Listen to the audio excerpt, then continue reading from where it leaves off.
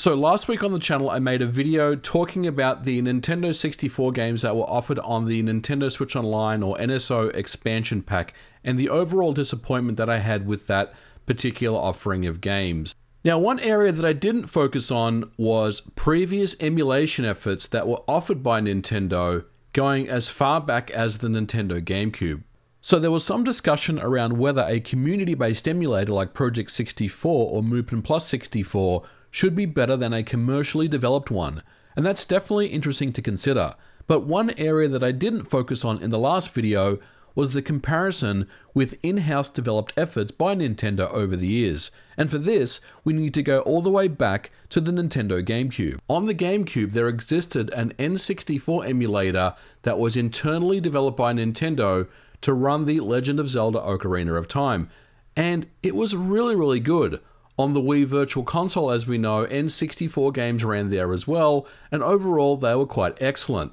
But something obviously along the way got lost. The Wii U Virtual Console was significantly worse than the Wii Virtual Console, and the NSO service that we just talked about last week in general is overall even worse than the Wii U Virtual Console. Now, before we jump in, I want to give thanks to Twitter user known as Kieran, who made a really great thread about this very same topic, and I'm going to leave a link to that thread in the description below. So big thanks to him for really kind of bringing this to light. This is something that's very interesting to talk about and something that I want to cover on the channel. So going back to 2002, Nintendo released The Legend of Zelda Wind Waker, and at the time it was quite polarizing because a lot of people weren't happy with the direction of Wind Waker with the cel-shaded graphics, but that's a completely different story, not on topic for this episode. But in somewhat of an unprecedented move, they would also offer a second disc known as the Master Quest, which was a promotional item, and this was a limited edition bonus disc that contained Ocarina of Time, as well as a version known as Master Quest, which was essentially the same game, but with more difficult dungeons, hence the Master Quest name. Now, it's believed that this version of Ocarina of Time was actually a port to the GameCube, but it in fact was running a Nintendo 64 emulation all the way back in 2002 and on the Nintendo GameCube. Now, behind the scenes, the emulator to power Ocarina of Time on the GameCube was developed by NST, or Nintendo Software Technology, and it was somewhat of an experimental one-off, and again, it was offered as a promotional item for Wind Waker. Now, the development team at NST was led by a developer known as Stephen Lee, and he was very well versed and very skilled in emulation development and knew the ins and outs of the Nintendo 64. And the result of this was it ran great. Now, it had some minor rendering issues, but overall it was a high quality. The fog effect that's plagued the NSO version is certainly not present here. It took advantage of the GameCube controller, and the input lag was quite low. In fact, if you played it on a CRT and you compared it to a real N64, it was an absolute dream. It was very difficult to detect any input lag at all. Now, the emulation, while not perfect, is pretty damn good, especially for the Nintendo GameCube. The problem was, at the time, this was a promotional item. It was mostly overlooked because Wind Waker and later Twilight Princess were obviously the main focus. Everyone had moved on from the N64 at this time, but the end result of this would be that the promotional experiment with an N64 emulator was a success, and Nintendo then decided that they would bring their classic games to their next console, the Nintendo Wii, with the Virtual Console. Now, Stephen Lee and his team updated and brought their game across to the Nintendo Wii, and the result of this was 21 individual N64 games that ran on the Virtual Console, and these came out from a time frame between 2006 to 2011. The Wii Virtual Console versions of N64 games are considered in general to be the best ones around. Once again, Ocarina of Time ran great, better than the GameCube version, and Majora's Mask was made available on this service as well, and it was quite incredible. Now, one of the big reasons why the emulation was so good was that each N64 title ran its own unique version of the emulator, which was specifically tailored and tuned for that game. Any game-specific adjustments that were needed were compiled into the emulator. And this, as a result, offered the best experience that you could get short of original hardware. The results on N64 on the Nintendo Wii Virtual Console were fantastic at the time.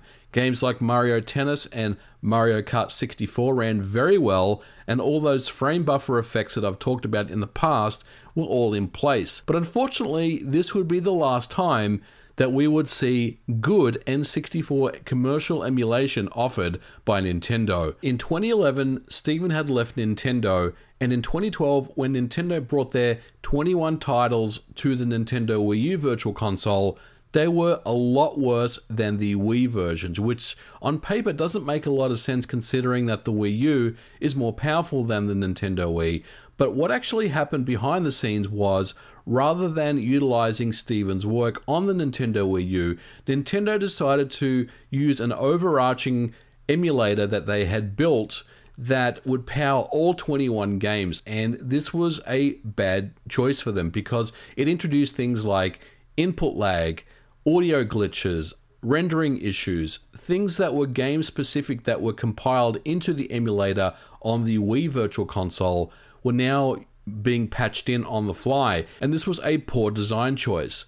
Worse still was that the N64 emulation on the Wii U contains a black filter that's applied to all 21 games. This filter completely washes out the colors, making the final image very dull, especially when you compare it to the original color palettes. And the end result of this, it just looks really bad. And unfortunately, the filter cannot be removed unless you have access to a homebrew modded Wii U and a way to do some ROM hacking. And here we are in 2021 with the N64 offerings on the Nintendo Switch Online. Now, I've already talked about my disappointment and my concerns with the service, but the changes are obvious. Nintendo has moved away from a workflow where they offered a specific emulator for a specific game, with custom patching per game, to now a generic and overarching single emulator, and are attempting to patch things such as performance and enhancements with scripting on the fly, which can have a negative effect on the overall look and feel. N64 emulation has always been complex to solve, and this is a real shame.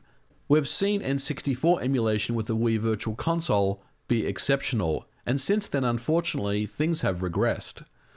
But the main takeaway of this video really is just to illustrate that yes, Nintendo does care about emulation. They have for many, many years, but unfortunately in the last 10 years or so, they've kind of lost their way and they've made some interesting design choices that have really just kind of impacted the user experience of some of these games. And hopefully they can rectify some of these things. I don't know if they will, but again, I just want to make this video to really just clarify some of the things that have been going on over the years with N64 emulation that Nintendo has developed themselves. But once again, I want to give a big thanks to Twitter user Kieran for his thread, because it was really something that made me want to just jump in and take a close look at this stuff.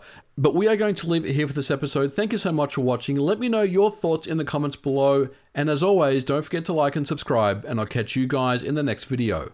Bye for now.